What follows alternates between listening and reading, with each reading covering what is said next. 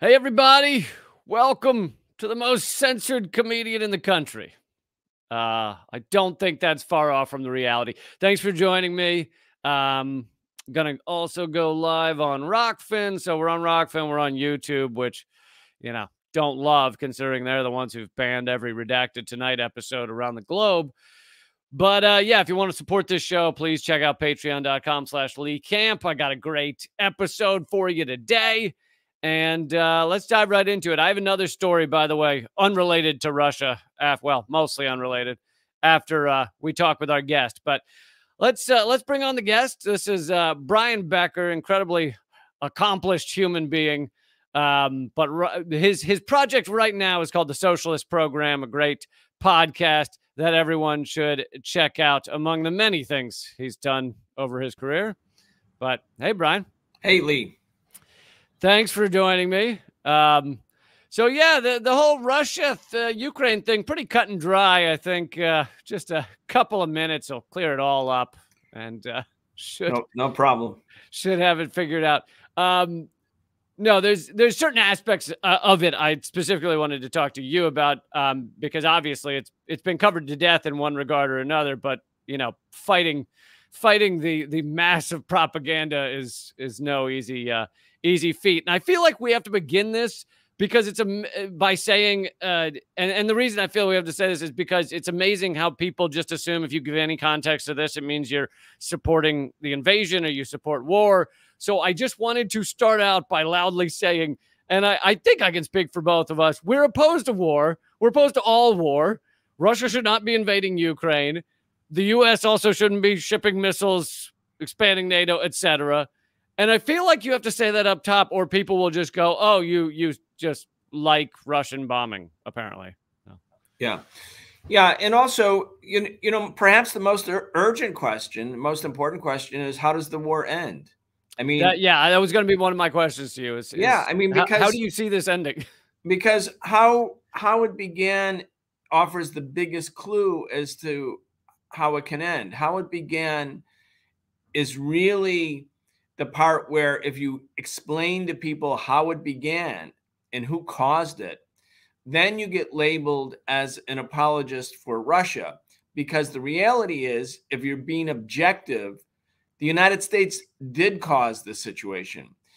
Putin in December 2021, end of the year press conference, he said right out in front of the whole world, we have red lines and we really are serious. We're not going to allow Ukraine or the other former Russian allies or Soviet allies or republics of the Soviet Union to be a staging ground for advanced missiles that will be placed in their country, but on our border. And those missiles will target us and they have a flight time of 5 or 6 minutes. We're not going to let that happen. And so we urge serious negotiations. We mean it. And he had this plan B, which he was also obviously advertising to the world by amassing 150,000 Russian troops in Russia, but near the border with Ukraine and in Belarus, which is to the north of Ukraine and an ally of Russia. So here you have Putin saying, we really mean it. We're not going to let Ukraine become like sort of the tip of the spear against us, and let's negotiate. And I don't know if he expected the U.S. might negotiate, but the U.S. clearly took the position Russia's demands, which are national security demands, are non-starters. And they said, you can't tell us who we can include in NATO, and you can't violate Ukrainian self-determination by dictating to Ukraine what alliance they will be in or won't be in. So you, Russia, you just have to swallow it. Now, at a certain point, there was a shift inside the Russian government thinking, because for 20 years, the Russians who didn't like all of this eastward expansion of NATO swallowed it. They took it. They basically appeased the West. They basically said, this is a threat, but they didn't really do much about it. And this time, to the shock of all of us, they did do something about it. So what was the U.S. thinking?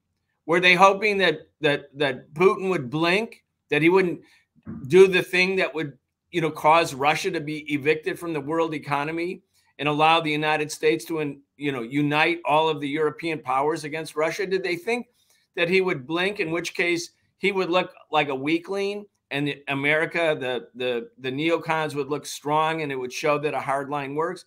Or did they think he wouldn't blink and that he would invade, in which case they actually have the same outcome, which is Russia invades, the U.S. evicts Russia from the world economy, Russia's completely demonized, Russia looks like the bad guy because they're the ones who pulled the trigger first, and the U.S. reorganizes all of the NATO countries in Europe, which have been sort of moving away from the U.S. They were moving towards the Belt and Road Initiative. They were moving towards better relations with between Germany and Russia, for instance. So we don't know. You know, we weren't a fly on that wall, but we know very clearly how this happened and how it could have been prevented. And my position is, if you care about Ukrainians, if you want to stop the bombing, begin to negotiate, sending more Javelin missiles, upping the ante, talking about a no-fly zone. None of that's going to stop the war. The only thing that will stop the war is to sit down, negotiate, and we know what the issues are, and they're back to where we were in December. And I want to get into that, you know, negotiations and the idea of it in a second. But you said something on one of the episodes of Socialist Program that I hadn't heard from others, which was you thought maybe the U.S. theorized or figured that Russia would be pushed to basically take or declare independent the Donbass region, and then the U.S. could say Russia's invaded that part of Ukraine, so we have to make the rest of Ukraine part of NATO, and it would kind of unite, again, the NATO countries and everything. But they didn't seem ready for Putin to fully invade all of Ukraine. That's my theory. Of course, it's a theory. I can't prove it. But when you think about the fact that Putin was being so serious and amassed all those troops, and also he has a domestic problem at home because the Russians know about what's happening to their Russian-speaking brethren in the Donbass, in Donetsk and Luhansk. I mean, 14,000, or certainly somewhere between 10 and 14,000 people in that area have died. Those people consider themselves historically Russian. I mean, they were, you know, made as a part of Ukraine, as Putin points out, when the Soviet Union created this thing called the Socialist Republic of Ukraine. So part of the Western Russian population, which is the eastern part of Ukraine, was put into Ukraine. But it didn't seem to matter that much at that time because they were all one country. You could have a Ukraine Republic, a Russian Republic, an Azerbaijan Republic. They were all part of the Soviet Union. They were one country. Right. So many of them still consider themselves Russian. But they consider themselves Russian. So yeah, and I digress. But Putin had a problem because if the Russians are being shelled by this Russophobe government that took power in a 2014 coup against Russia and against Ukrainian neutrality, and there are a lot of Nazis who have been incorporated, especially in Mariupol, which is where the intense fighting is, the Azov Brigade, the Nazi-loving sectors of Ukraine society, which are decidedly a minority, but they've been incorporated into the National Guard, and they are shelling Russians over there. So Putin solves a domestic problem. He says, okay, we're going to put our foot down. We're going to come to the aid and rescue of the people in the Donbass. And then I think the Americans thought that that's what he's going to do. And then they can say, see, Putin is the aggressor. They accomplish the same thing. They immediately incorporate Western and Central Ukraine, which is the biggest part of the country, into NATO. And they accomplish the same thing, but it makes Putin look like the bad guy. So I think, for all of us who have been doing this anti-war organizing for a long time, there are moments when we can think back to events like the Iraq's invasion of Kuwait in August 1990. I mean, Saddam Hussein called in the U.S. ambassador, April Gillespie, a week before the Iraqis moved in. They were having a big fight between the royal family in Kuwait and the Iraqis. And the Iraqis view Kuwait the way the Chinese view Hong Kong, like the British came and stole it. And so there's a lot of nationalism around Kuwait. So Saddam meets with the U.S. ambassador and says, look, this is getting out of control. We might have to take action against Kuwait. And the American ambassador says, April Gillespie says, we don't have any position on inter-Arab disputes. We're neutral. So Saddam says, oh, the Americans are giving me the green light. So he swoops in. He takes over Kuwait in like 8 hours because it's such a tiny little, it's an oil company with a flag. Right. And so he sweeps in, captures Kuwait City, expecting that there will now be like a pro-Iraqi government that will be set up. But the Americans send 500,000 troops to Saudi Arabia and prepare for war. And like, I think the Iraqis were completely shocked that the Americans actually wanted a war. I was in Iraq, by the way, right, shortly thereafter, and I was meeting with the hostages and the American hostages and European hostages. And as a matter of fact, the State Department Saddam released 16 hostages to the delegation I organized with Muhammad Ali to take back as a peacekeeping good faith effort. And when I got there and we met with the hostages, we said, if there's any way for any of you to get out, you need to get out because there's going to be a war. And they were like, no, there's not going to be a war between the U.S. and Iraq. This is just a dance. And we're like, no, the U.S. didn't send 500,000 troops to Saudi Arabia to negotiate. That's for a war because the U.S. wanted the war. And I think the U.S. And also before that time, the U.S. had cooperation with Iraq and oil deals with Iraq, and there's the famous and chemical video. weapons with Iraq because right. the day after, people can look this up. The day after Saddam Hussein, it was confirmed, had used chemical weapons against Iranian troops who were outnumbering Iraqi troops. So chemical weapons are like that scary weapon that devastates or terrorizes an entire battlefield. Saddam used those chemical weapons that had been purchased from Western countries. And the day after it was confirmed, Donald Rumsfeld, who was leading the charge in the Iraq invasion in March 19, 2003, he shows up in Baghdad and he's Ronald Reagan's envoy to Saddam Hussein. And they take pictures hugging each other, and kissing each other the day after it was confirmed that Iraq used chemical weapons against Iran, because those were good chemical weapons, not the bad ones that were later used. So, right. So I kind of feel like the U.S., I'm not saying they absolutely set a trap for the Russians, but they created a set of circumstances where if Russia blinks and backs down, Putin looks weak. If they invade and take part of Donbass, he's still the aggressor, and Ukraine gets moved into NATO. And I think that Putin kind of understood the whole deal. I don't think he's naive. And they decided, look, we're going to take all of Ukraine, so none of Ukraine can be brought into NATO. But what I think Russia's miscalculation had to do with the tenacity of resistance. And I think they thought Zelensky would run away. I think they thought the Ukrainian military would flee, that this show of force by mighty Russia would, get it all done. And so it wouldn't look the way it looks now, like week after week after week of human beings, civilians dying as a consequence of Russia's invasion. Yeah, which is horrific on all sides. Yeah.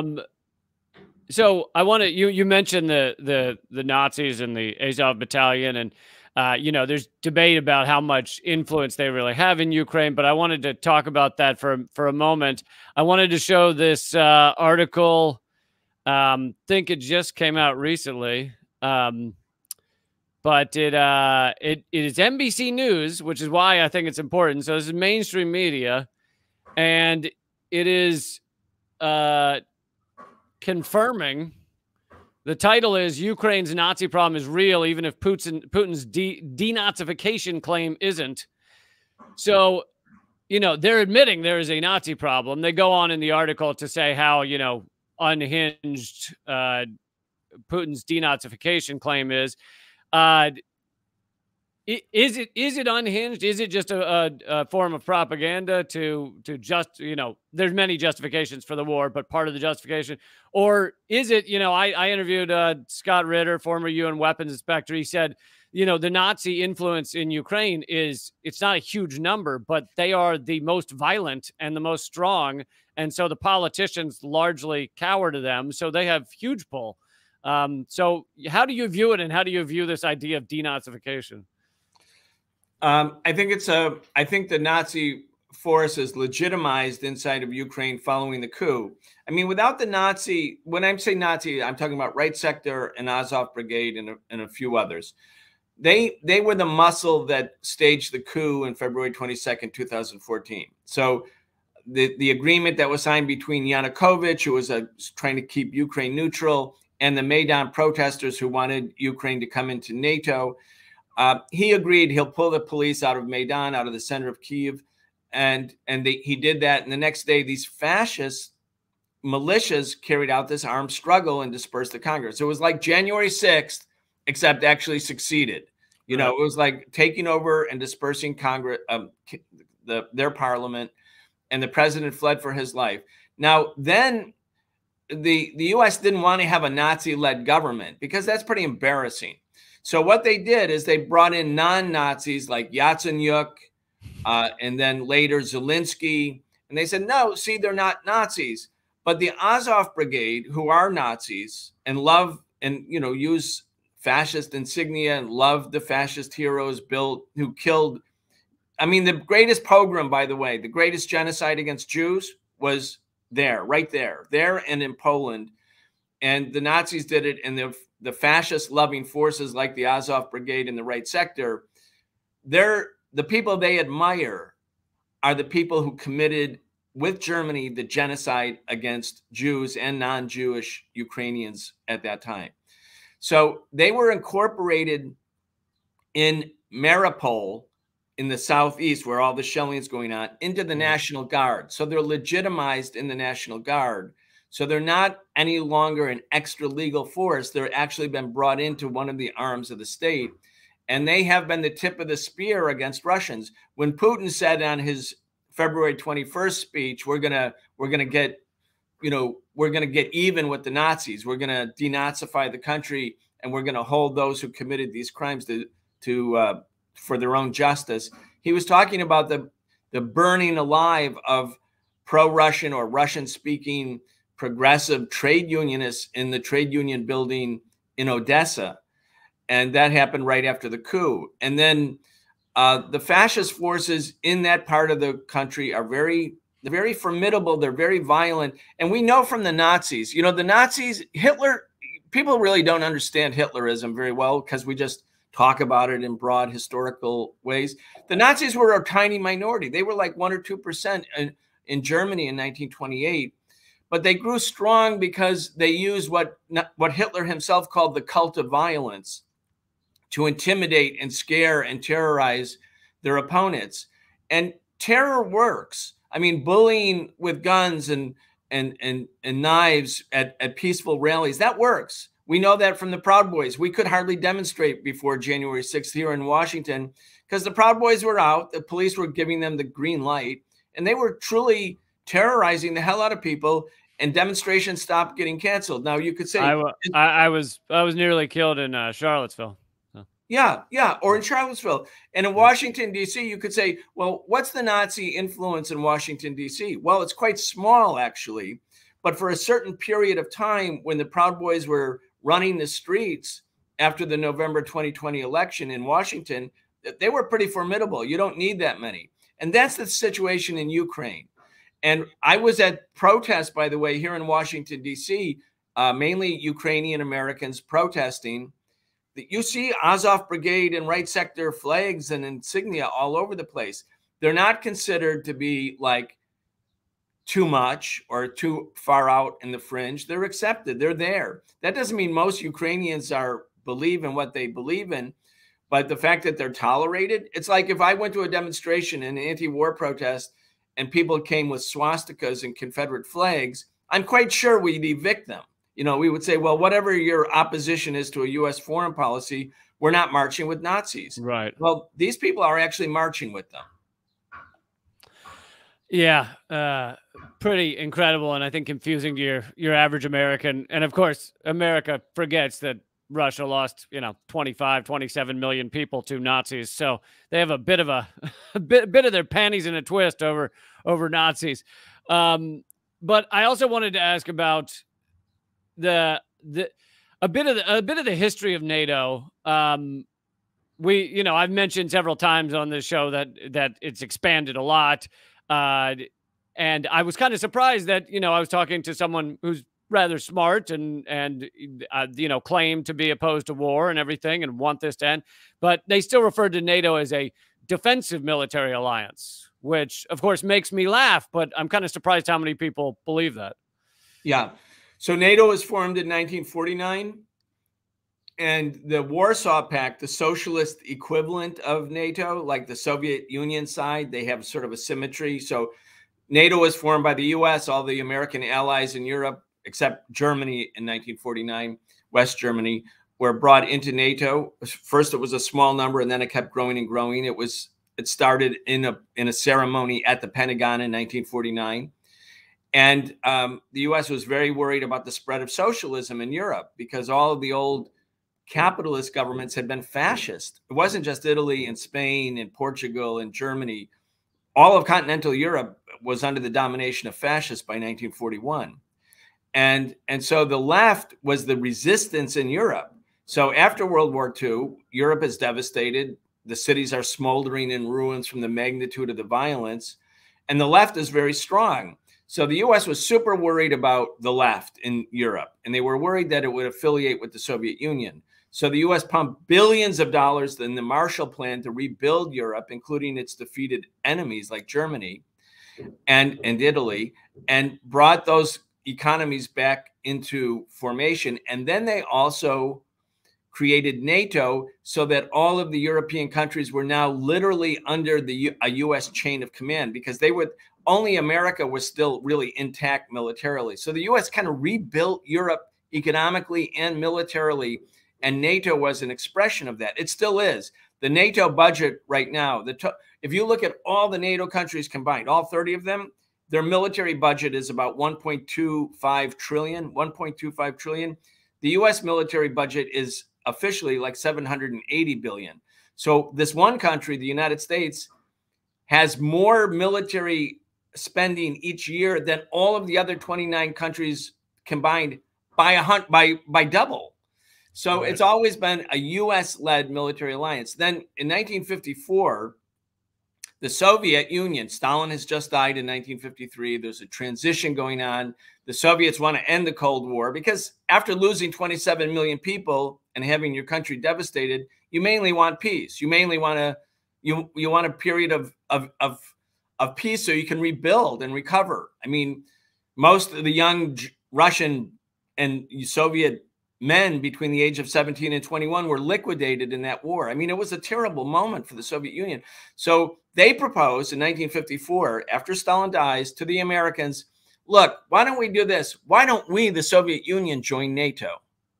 You know, meaning we'd be like basically in a chain of command that you're leading. And our only other demand would be that West Germany not be remilitarized. And of course, Germany was the invading country in the Soviet Union 10 years earlier. So the US says, F you, no way, and immediately brings West Germany into NATO and remilitarizes Germany. So then, and only then in 1955, does the Soviet Union create what are called the Warsaw Pact countries, meaning the mirror image of NATO on the socialist camp side. And it's so weird because I read the New York Times, I read the Wall Street Journal, the Washington Post, I read all of the mainstream media from which we learn so little, but I read it every day just to stay up with it. And I can't tell you how many times I see the formulation that NATO, which was formed in response to the Warsaw Pact, military alliance led by the Soviet Union. It was formed 6 years later with the Warsaw Pact, and after the Soviets were rejected to be a NATO member. And now Putin, by the way, Putin said, I asked Bill Clinton whether we could join NATO after communism was overthrown in the Soviet Union. And we said we'd be part of NATO. And Clinton said, no. No, why? If you want a security architecture in Europe, why not include Russia? Why not bring them in? They're not communists, so they're not trying to spread world revolution. Not that they really were before either. But, I mean, why not? And the real reason, I believe, is if you bring a country as big as Russia into NATO, then you kind of treat Russia as an equal. And if there's not a confrontation with Russia and they're treated as an equal, the natural trajectory of European countries in Eurasia will be to gravitate towards Russia as a trade partner, to have economic and political interaction, even diplomatic and possible military interaction. So for America, NATO was always about how to control Europe. It was never about defense. And the only wars that NATO has waged were in Yugoslavia, when it bombed the hell out of Yugoslavia in 1999, in Afghanistan. That's not part of the North Atlantic. And Libya, where the US and NATO partners destroyed the Libyan government. None of them defensive. None of them No. were a response to being attacked. It was in 1999, the US dropped 28,000 bombs and missiles on Serbia and Yugoslavia, a small country. And then they said, we're going to have a ground war, just like Russia's doing now. By the way, they always say this was the biggest thing since World War II.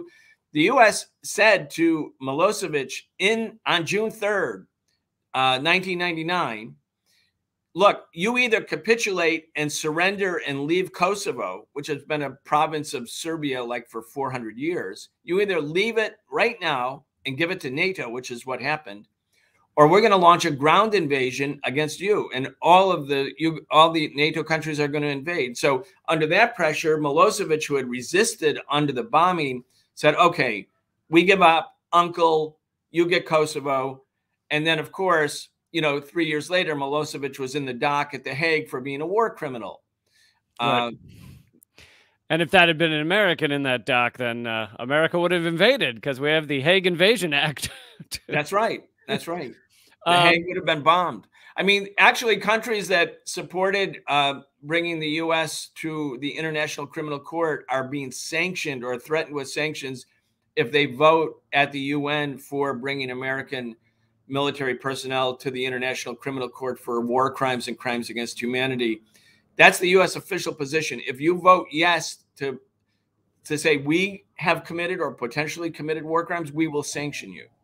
And yeah, that's one of the bigger things we see in the State Department cables in the WikiLeaks files, the book, is how much pressure the U.S. has put on a bunch of countries to not support the ICC, to not vote for it, etc. And then, of course, we're not going to get into all of it, but then NATO expands many times over the years. It's now, 30 countries, and 30. And many of them surrounding Russia, which, it keeps saying are red lines, but the U.S. doesn't seem to care, and keeps adding countries. The Ukraine was in talks that were connected to NATO. I wanted to ask another thing I see a lot from people is, so it seems to me, as someone who's anti-war, that the only way this ends is with sitting down at a table, Ukraine, Russia, and hashing out an agreement, some sort of peace talks. It seems to me that's the only way it ends without just endless killing. And it seems to me that the U.S. kind of wants this to continue for the foreseeable future, sending missiles and guns, and not really wanting Ukraine to sit down and be serious about talks. But, someone I was talking with said, well, there's no way Ukraine should sit down at a negotiating table considering they're being invaded. You don't sit down and talk when you're being attacked. And I want to hear your response to that. Well, the Vietnamese could have had the same position, couldn't they? Right. I mean, the United States dropped more bombs on Vietnam, a country the physical size of the state of Minnesota, than were dropped by all combatants combined in World War II. And the Vietnamese were determined to fight and fight and fight. And at the same time, they negotiated. And they could have done a lot of very provocative things. They could have taken John McCain and the American pilots who were dropping bombs on their villages from 30,000 feet and put them in the center of Hanoi and said, you want to bomb our cities? Go ahead. They didn't do things like that. They sat and they negotiated because they were interested in showing that the justice of their cause, and they were appealing to world public opinion. And that had a very, very big impact. Countries always negotiate while they're fighting. There's nothing new about that. The thing is, right, Ukraine and Russia are negotiating, but the U.S. doesn't, as you sort of hinted at, the U.S. I actually think does not want this war to end. The U.S. is very, very happy about the war because right now Russia's bogged down apparently in Ukraine. So the fighting's going to go on and on and on. That means all of the European countries are wedded more and more to the United States. Anti-NATO sentiment can't really express itself under these circumstances in Europe. Russia is being evicted from the world economy. That puts a lot of pressure on its principal ally, which is China.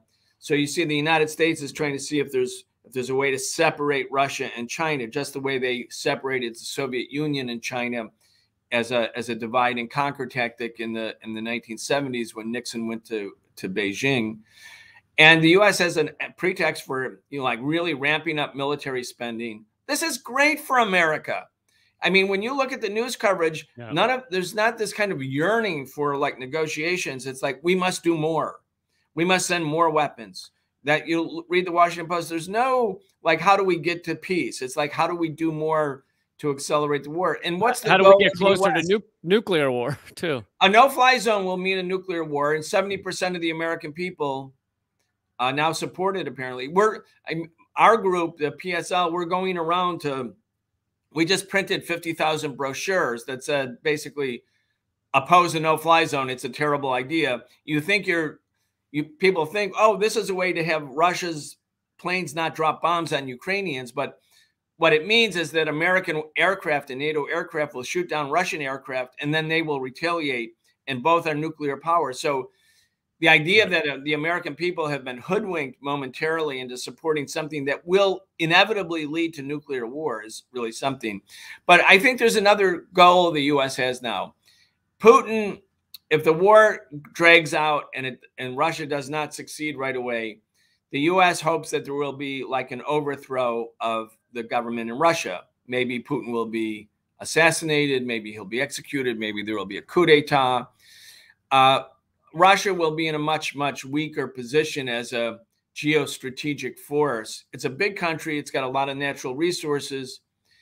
And it was emerging as a major power again after having been basically devastated by the decade of the 1990s following the overthrow of the Soviet Union.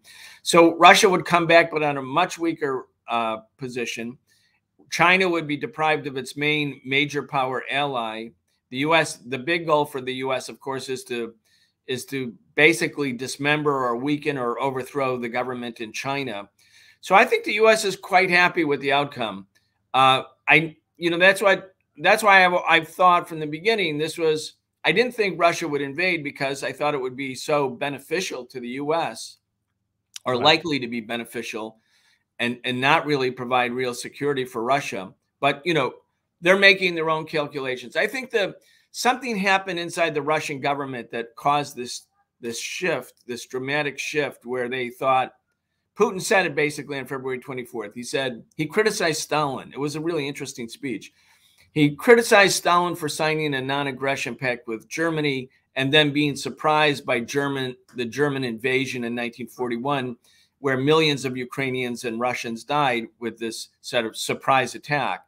And so he said, like, if war is coming, we've learned from history that appeasing the enemy is not a recipe for success. It just makes us weaker and more will die. So it's kind of like Putin came to the idea, this is the only thing that makes sense to me, that war is coming and that we should strike first so that the enemy's not right up on the Russian border, that the border will be pushed to the Polish border with Ukraine. That's a dramatic shift in Russian thinking, but I actually believe that it's at least what they convince themselves of. Yeah. Last question, because I don't want to use up all your time, but I did want you to go into a little bit, like in the U.S., we're basically told by our media and everything to view, basically the last 6 months is all you're allowed to think about. You can't think before that. There's really is a goldfish memory. But I was hoping you could just real quick go through kind of where Putin came from, how he ended up at the top of the Russian government and the U.S. connection to that. Right. So Boris Yeltsin, who was the anti-communist president of Russia in 1991, he, along with two other leaders of former Soviet republics, there were 15, but 3 of them got together, the Ukraine, Belarus, and Russia, under these very right-wing governments that were very pro-American, and America loved Boris Yeltsin. They said, Soviet Union is gone. We dissolve it. We're anti-communist now. And basically all the public property in those areas started being looted by the people who we now call the oligarchs. So the people with influence either in the black market or within the former Soviet apparatus basically took control over what had been public property and privatized it and became very rich. And America loved them. But Boris Yeltsin was so unpopular. By the way, in 1996, he was going to lose in the election to the Communist Party. So the U.S. sent election advisors to Moscow, and Yeltsin's approval rating was 6% by 1996 because the economy had been so devastated. So the American political machine went into high gear, sent operatives into Moscow, and they basically saved Yeltsin's ass. And if you look at Time magazine, it says "Yanks to the rescue." Right. It's a big picture of a drunken Boris Yeltsin. It's his famous cover of Time magazine. Yeah. Yeah, famous cover. So then by 1999, Yeltsin can't even function. He's drunk. He's weak. He's washed up. He picks Vladimir Putin to be basically his successor. And at first, the United States is quite happy with Putin. I don't know if you remember, but Russia cooperated with the U.S. around September 11th. That was the funny thing about Zelensky's speech. He said, remember September 11th? Well, Putin and Russia was all about helping America on September 11th. And Putin's a capitalist, and it was capitalist societies aligning to some degree. Yeah, the oligarchs. I mean, the thing was Russia was so devastated, and it's too big of a country to remain like a devastated neo-colony of the West. So America became disillusioned with Putin when he sort of disciplined the oligarchs and helped Russia get back on its feet. But he never nationalized the property of the oligarchs. Right. He condemned Lenin and the Bolsheviks. He condemned the communists. He said it was a terrible nightmare.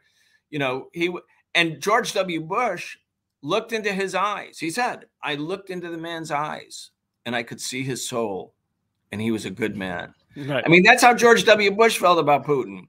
And then and at the Bucharest summit in NATO's Bucharest summit in 2008, April, the U.S. says, to the shock of the Germans and the French, well, we're going to include Ukraine and Georgia, the two westernmost republics of the Soviet Union and Russia's closest allies. We're going to incorporate them into Ukraine. And Russia said no, and then immediately moved its troops into Georgia. And that's when the Georgian conflict happened. Right. And then everything started to go south with Putin. But remember, Hillary Clinton came in as Secretary of State under Obama, met with Lavrov, who was the Russian foreign minister, presented him with this great big red reset button, and said, let's press the reset button. Let's get back on track. Let's have good relations. And that was America. Obama was bringing Putin back in. But then what really shifted the thinking was what happened in Syria, because Russia abstained at the UN and allowed the authorization of military force against Libya in 2011. The U.S. destroyed Libya and then said, and as you will remember, Assad must go. Assad must go. So Hillary Clinton, the Washington Post, then Obama started echoing it. He was a little bit reluctant at first. Assad must go. So the Russians under Putin thought like, oh, they're going to destroy Syria now. They're like destroying all of the countries that are historic allies of Russia in the resource-rich Middle East. Right. And Putin moved Russian military forces in and said, no, we're not going to let this happen. And that's when he starts to get really demonized. And then later that year, in 2013, the Maidan protests start, and the U.S. supports a coup d'etat led by fascists in February 2014 to make Ukraine really a non-neutral country. Before then, Putin was fine. They invited him to the G7. The G7 became the G8. Right. He was a pro-capitalist guy. He was fine until he reasserted Russia's national security interests, which were detrimental or perceived to be detrimental by U.S. policymakers to the main overarching goal of American policy, which is to have unilateral domination over everybody. And so that's why they started to go after Putin. Well, Brian, I can't thank you enough, and highly recommend everybody check out the Socialist Program. Anything else I should tell them to look at? Well, I just want to, if people do go to the Socialist Program, we had our great interview with you last week, Lee, because I am excellent. You are excellent, and the reason, the excellent, important context was that you are being, as you said, perhaps the most censored media figure right now in the United States. I don't know how, I mean, you couldn't have seen that coming like a year ago, that you'd be at #1 censored media personality. But it's such a disgrace that a country that says democracy really above all else means the First Amendment, the right to speak, the right to redress grievances, and the right to have your media, the media you want to hear, take this away and have this kind of censorship against you and others. It's really a disgrace. And it's amazing how often when you bring that up, people want to go, well, yeah, but they're shutting down media outlets in Russia. And I go, you know, so that means we should be the same. I thought the idea was we're better than that, but no. Yeah, like up until now, we never knew that Russia and the United States were exactly the same kind of democracies, but apparently that's true. Right, right. Thank you again, Brian. And Thank you. Let's talk soon. Best of luck. Cool. So that is Brian Becker.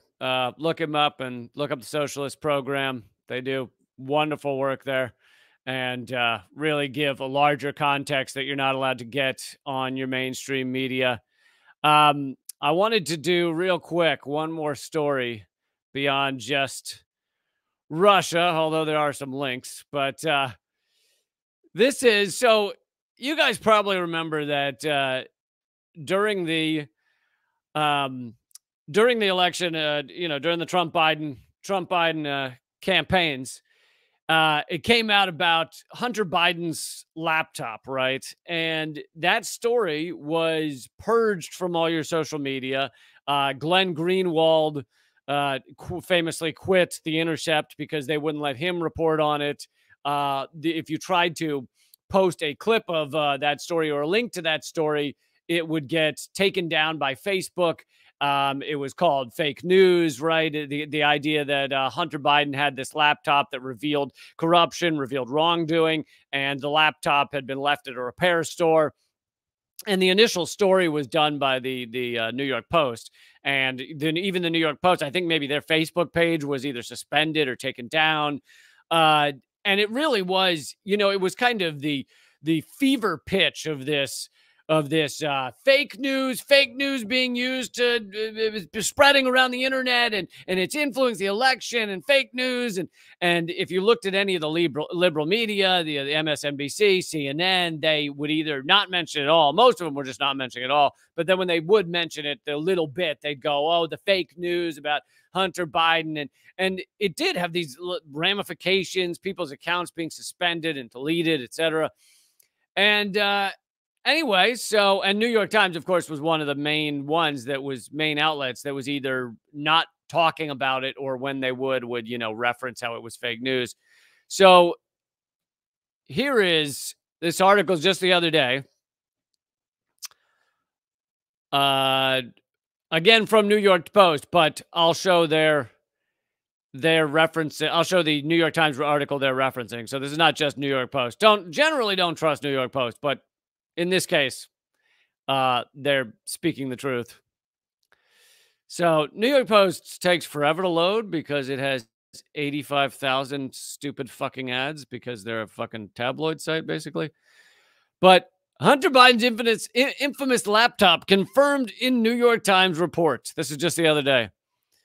A comprehensive report about the ongoing federal probe in Hunter Biden's tax filings, published by the New York Times on Wednesday, confirmed the existence of the infamous laptop. In October 2020, the Post exclusively reported on the contents of Hunter Biden's laptop. The laptop's hard drive contained a trove of emails, text messages, photos, financial documents between Hunter Biden and his family and business associates, detailing how the president's son used his political leverage in his overseas business dealings. The repair shop owner reported the laptop to the FBI. As part of their investigation into Hunter Biden, the Times reports, the New York Times, federal prosecutors have looked into emails between the first son and his former business associate that were recovered from the laptop. Some of the scrutinized correspondence were between Hunter Biden and Devin Archer, who has served with the first son on the board of the Ukraine energy company Burisma. Archer, who was sentenced last month in an unrelated fraud case. I always love when these people have unrelated fraud case. They're just, you know, these people are all so corrupt and fucking con men on multiple levels that they're like, the thing that you know of them being corrupt about, that's not what they went to jail. You know, they're in jail for, they're unrelated fraud. You know, he had a lot of frauds on the fire, on the stove, a lot of frauds on the stove once. That one they got him for, but we're not talking about that one. We're talking about this one over here. Archer, who was sentenced last month, unrelated, cooperated completely. According to the Times, the emails between Hunter Biden, Archer, and others regarding their international business activity came from files the publication obtained that appears to have come from the laptop abandoned by Mr. Biden. People familiar with the emails investigation confirmed their authenticity to the Times. The laptop confirmation was included in the Times report that also revealed how Hunter Biden paid off the tax liability of $1 million. By liability, they mean that he was under investigation for defrauding the IRS, and they ultimately basically settled with him. You know, you pay the $1 million, we'll stop coming after you for defrauding the IRS. Hunter Biden has been under investigation for failing to pay taxes since his father was vice president, and the inquiry has broadened. All right, so that's the New York Post, but here is also the New York Times article from just the other day that they're referencing. Hunter Biden has paid his tax bill, but broad federal investigation continues. And the New York Times seems to be trying pretty hard not to say we were fucking wrong about all this being fake news. The Justice Department inquiry into the business dealings of the president's son has remained active, with a grand jury seeking information about payments from around the world. Hunter Biden also had connections to China, some stuff going on in China as well. In the year after he disclosed a federal investigation into his tax affairs in late 2020, President Biden's son, Hunter Biden, paid off a significant tax liability. Mr. Biden's failure to pay all his taxes while wiping out his liability does preclude criminal charges. That's one element of a broader investigation stemming from work he did around the world. Hunter Biden is a Yale-educated lawyer. His professional life has intersected with his father's public service. Public service. That euphemism. That's what Joe Biden does. He does public service as he wages war around the world and imprisons all of the black people he can find across America. Including working, this is Hunter Biden again, including working as a registered lobbyist for domestic interests while his father was vice president, pursuing deals and clients in Asia and Europe. And he failed to register. Let's see, where's that part?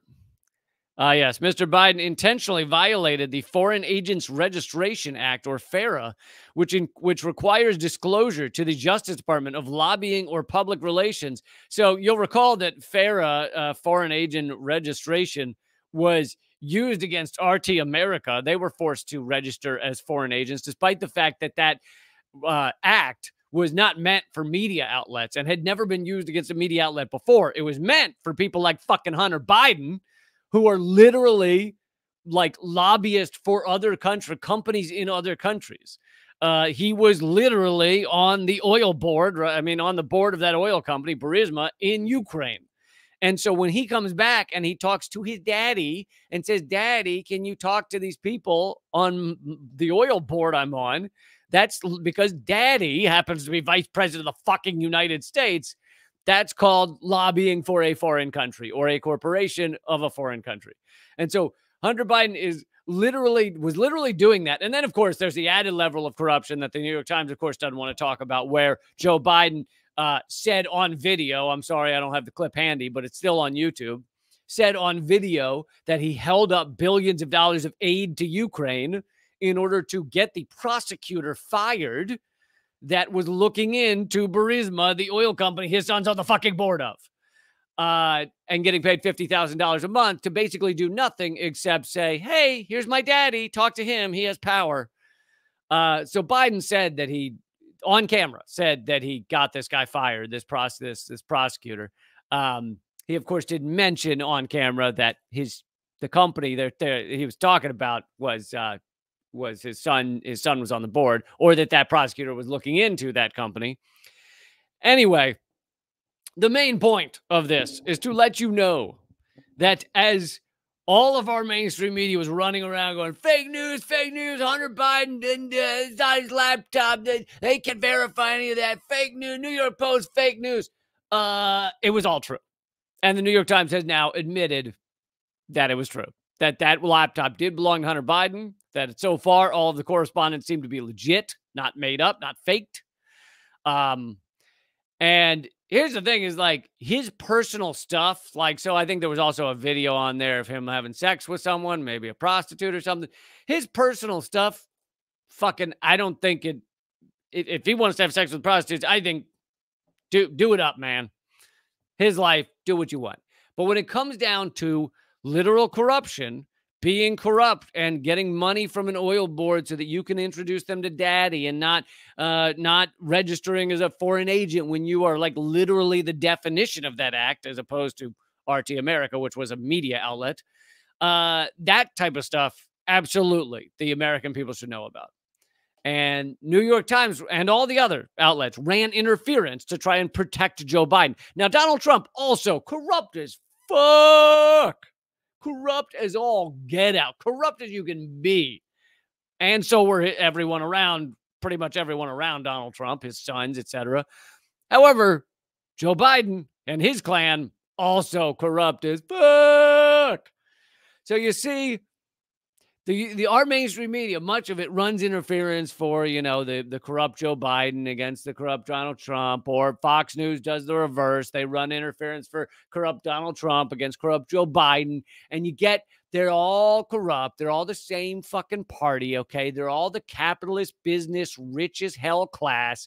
That's what they are.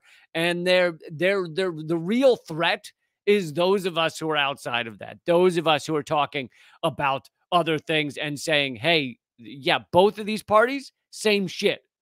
That's the true danger. And I just wanted you to know that even the New York Times, even liberal God New York Times has now admitted that it was all legit as they were running around deleting Facebook accounts, helping to delete Facebook accounts, and everyone else, the Atlantic Council, all these goons, all the blue check liberals that were running around saying fake news, Hunter Biden is a saint. Yeah, all wrong.